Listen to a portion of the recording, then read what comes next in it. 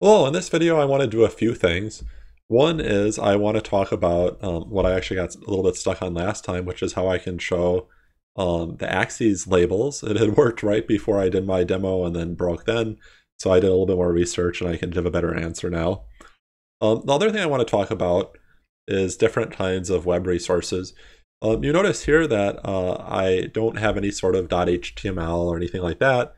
But nonetheless, this is an HTML page, and there's a way that that is communicated from the Flask server.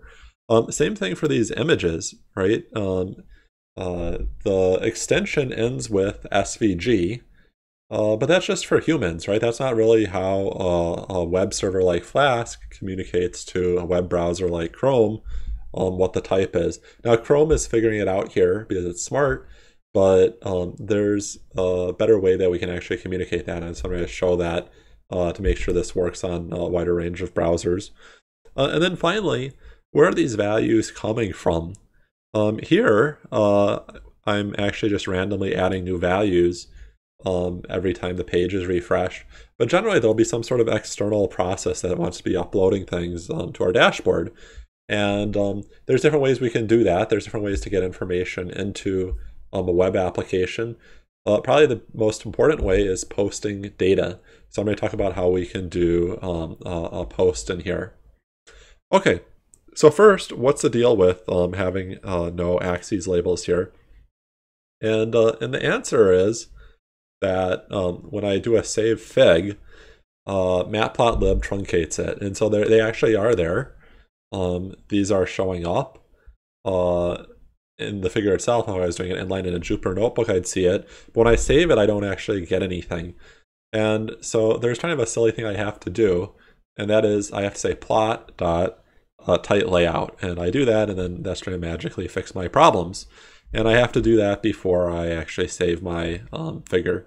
So I'm going to do that right here. I'm going to say plot dot tight layout, and that's going to hopefully make that actually show up. It's going to tightly set the bounding box around everything I've drawn, including text. And let me actually do that in the other one too. Right here, I'd like to have that. And let's come over here and refresh. And now you can see it's actually properly giving me both an x-axis and a y-axis. The other thing, while we're on kind of on the mode of fixing bugs, is let's say I refresh a bunch of times, like more than 20. You can see that eventually I get this error. It says more than 20 figures have been opened, and you should eventually close them to avoid consuming too much memory. And so what does that mean? That means I should come over here, and after I've done my save fig, after I've saved it to my fake file, which is my bytes.io, I should just say fig.close. And so I'm going to do that in both cases here. And let me restart this server, and let me see if I can get up to as many as I had before. Oh,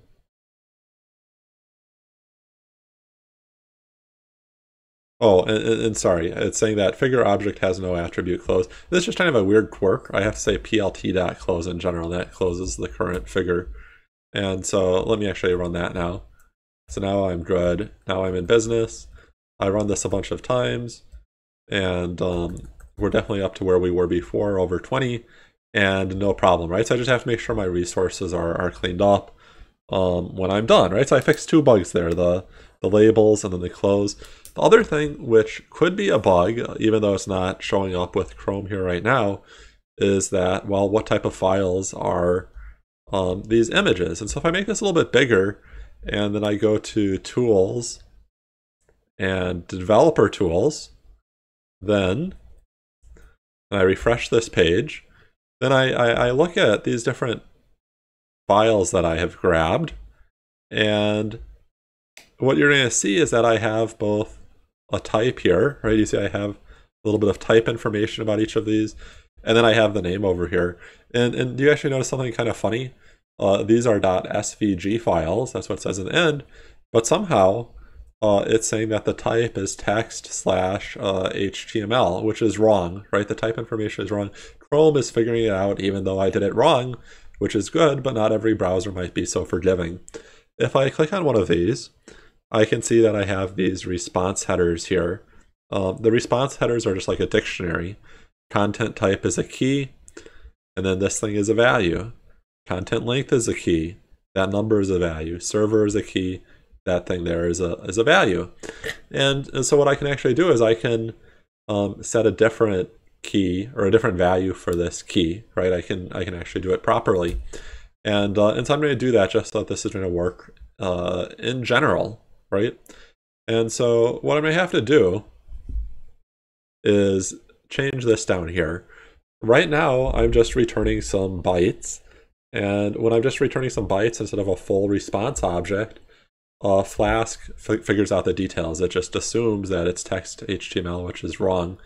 And so when I import Flask from the Flask module, I should also return response, or I should also import response. And then what I can do is down here I can say response, and which is happening by default anyway. And then the nice thing I can do is I can pass in a headers. I can pass in this headers dictionary like so, again in both cases. And now I can actually say, well, what do I want that content type to be, right? I can make it something else if I want. And you could Google this. It's you would search for MIME types, MIME types like this. If you wanted to see what string you should put for different types of content, I've already done that, and I have it here in my notes. So what SVG is supposed to be is like this. It's supposed to be image/XML plus SVG. That's just the convention. That's how we specify that we have an SVG image. So I'm going to actually do that and do the same thing in both cases. And now I'm going to refresh this thing over here. And now you see that the type is actually what it's supposed to be. It's an XML SVG. And Chrome doesn't really care, but that's going to help me when I'm dealing with other browsers, right? So I kind of have fixed a few things now. I'm closing it so I can run this for a long time. I'm returning the proper type for it. The last thing I want to do today is to think about how I'm getting these values, right? Are they just random, or do I have some other way to do it? And one way we could get values in is with a query string, right? So if I come up here and I say something like this, if I say something like question mark insert equals 5, I do that, and this isn't really showing up anywhere right now, but if I'm over here inside of my handler, I can access that. And the way I access that is I have to import something else from this Flask module. So I have Flask, response, and then there's request, which is a little bit strange, right? That response is uppercase and request is lowercase. Anyway, it is what it is. And down here, I can print out request.args. And so I'm going to do that. Let me refresh over here. And you can see that I got this nice little dictionary, right, with a key and a value. And right, this insert is the key, that's the value. If I want to put other things in here, I could say extra equals 1, 2, 3. Right, I do that, and then you can see I have both of them, insert, extra. Kind of a weird looking dictionary, right? But ultimately, if I want to, I can pull out that insert, right? Like so. And then when I refresh this thing, I can see, well, there's my 5. And I probably want that to be an integer. So if I wanted to, I could do this. I could say, I want to insert that as, actually, let's make it a float, I think is maybe a little bit more general, right? So I'm going to do that. And I'm going to do that. And then I'm going to refresh this thing. And I have some sort of initial distribution. And if I want to insert, let's say, a bunch of 2s, let's just keep doing inserting 2s. So what do we see here? Well, first off, this line goes flat, right? Because, well, I keep getting a bunch of 2s. In my distribution, which I should probably label CDF just so people know what it is. CDF. Let me refresh this thing. Oops. And that was not as many times I want. Let me get back there. What you're going to see is whenever this line is really steep, that means there's a lot of values on top of that, right? So there's a lot of values that are 2. And I could read this off. I guess it's from something about like 80% to 25%. So I can subtract that and figure out exactly how many.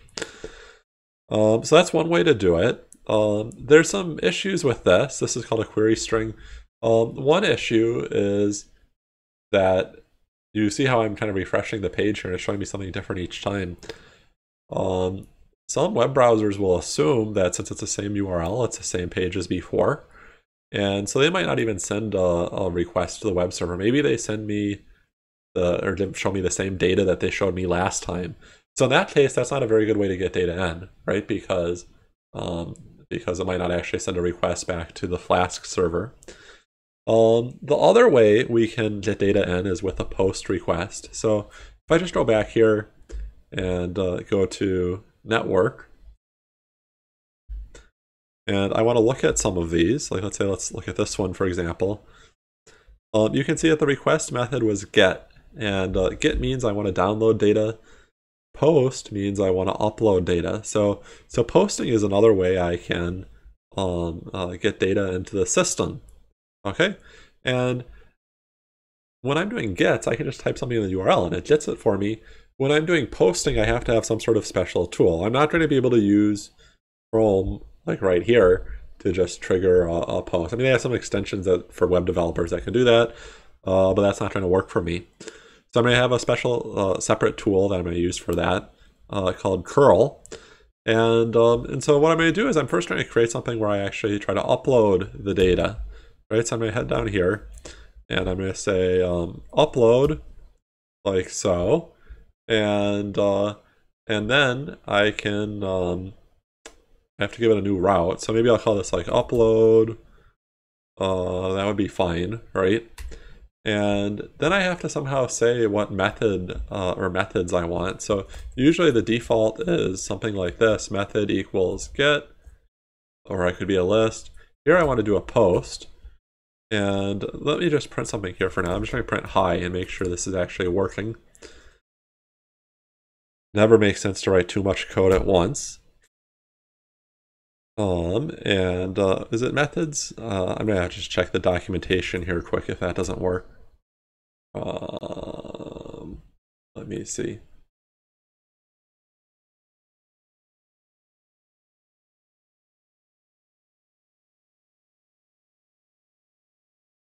Okay, and I think my mistake was, sorry, I just paused for a moment to look at the documentation, which was a little silly because they're actually telling me right here what my problem is. I should read the error messages like I always tell you all to do. Allowed method should be an iterable of strings. Well, iterables, I guess that could be like a list of strings or something like that. Something like methods equals post. They literally told me what to type and I didn't type it. So let me do that. And now I run it and it's happier, right? And so when I come over here, notice what I cannot do. I cannot say /upload because that's not a method that's allowed for this URL, okay? And so that's why I'm going to come over here, create a new window, and I'm going to use curl, right? So I'm going to say curl, and curl is a lot like wget, which maybe some of you are more familiar with. I think it's a little bit easier to use for complicated things, and then wget is easier to use for simple things. And so what I want to do is I want to send a request to here. Actually, let's first just send a request to the home page. I run that, and well, I actually get a new error. Let me go back and try to get rid of this thing for a moment, and so I can actually run this. You see what this does when I say curl to a given page? It shows me the HTML for that page. It sends a GET request, and let me clear this out. The way it's working is there's a dash capital X here, and the default is get. I run a get and I get the page. If I want to post to the page, I have to do that. And if I do that, well, I can't do a post to the home page, no surprise. I can do a post to the upload page, right? So the view function did not return a valid response, okay? But I was able to hit it, right? And I was able to print hi, right? So it's not returning anything. So let's head over here. Let me make this a little bit smaller. I need to do a couple things, right? I need to return something like I don't know, I can return true for success. That would be a fine thing to do. Let me do that. And well, actually, right? I have to return a string, silly me. Okay, I'm going to do that, and now I get true back. Maybe let me actually just put a new line there too. That's fine. So I'm getting data out, right? So I can get my data out. How do I get data into the system? Well, I can pass it in like this. I can say D, and then I can put something in here, like let's say my input. Right? Let me try to do that. Okay. And so how do I actually find that on the other side? Well, I'm going to do like before. I'm going to say request, and instead of args, I don't have any args anymore. I have data. So let me run this, and that's kind of funny. It's kind of taking a long time. Let me see if I can do it. There we go. And my input is currently empty. And so my problem here is that it's trying to pull out that and put it into some other format. And so what I really have to do to force it to put it there is I have to say request.get data first. And so let me try running that. And so I'm going to hit this. And now you can see I'm actually getting this input. It's a byte string, and you can imagine parsing it over on this side, right? I could say, well, let's do this. I mean, I ultimately want to get some numbers that are inputted.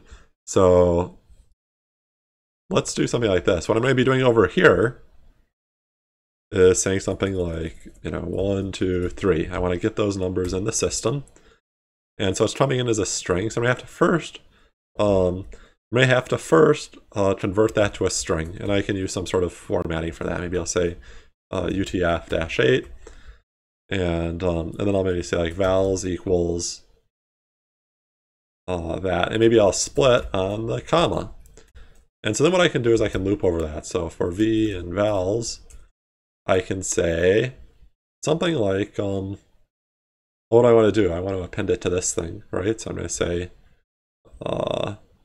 maybe I could call this uploads, right? I guess I called the other things values, which is a little bit confusing. So I'm going to say values.append, right? My global up here.